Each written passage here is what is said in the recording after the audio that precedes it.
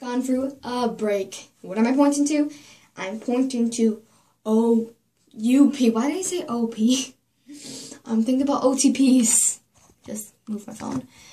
First of all, that's usually a sad moment, but I'm actually not sad. I'm more sad about YouTube right now. Like, I can't upload a video, and like, I need my video. Like, no, you can't give me like about 3 days without a video, then I'll go crazy. So the person might be watching this, and I will say, get off my channel. This is my channel. You no longer are with me. I do not care. You're missing out. Now, this is tips for me. Why I'm not upset is because always have this one thing in the middle of your mind. If you're in a relationship, you're young, so of course they're going to be like, oh, look, that girl has, the girl's taller, she better looking. No one's better looking than you. You guys are awesome. You should know that. You guys are all fabulous. No matter what you look like, you're fabulous inside and out. I don't really know. Like, how can I explain to you guys are more fabulous than me? Like, 316 of you. You guys are way more fabulous than me. You guys are, like, a billion times fabulous than me. I'm just an old person who videotapes. So how do I say this? Like, how do I say this? Blah, blah, blah, blah. So, how do I say this? Always have this in the middle of your mind that one day this will end. And when it does happen, this person will be missing out on me because I'm awesome. And right now, and when that happens, they didn't even deserve me. That's why as soon as I got home, this was my reaction. YouTube.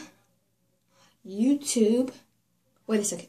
Is that rice? This was me. Is that rice? Rice! Yeah! No joke. There was rice on the table.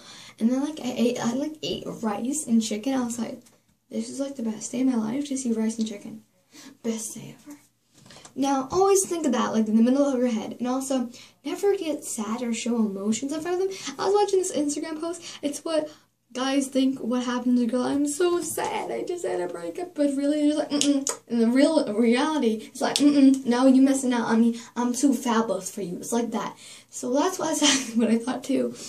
And I realized I have so much boy trouble. I'm just gonna let it go. So if any boy I know in my school that likes me and is watching this, I'm not dating boys anymore. Now that might say, wait, you're dating girls? No, I'm not dating anyone unless Lawrence or Garth comes into this dimension, is 12 years old. Then I'm gonna be freaking fangirl. Like, if I see someone who looks like Lawrence and Garth, I'm gonna be like, hello.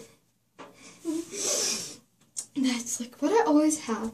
I always have good memories in my mind. So when something bad happens, I was really surprised.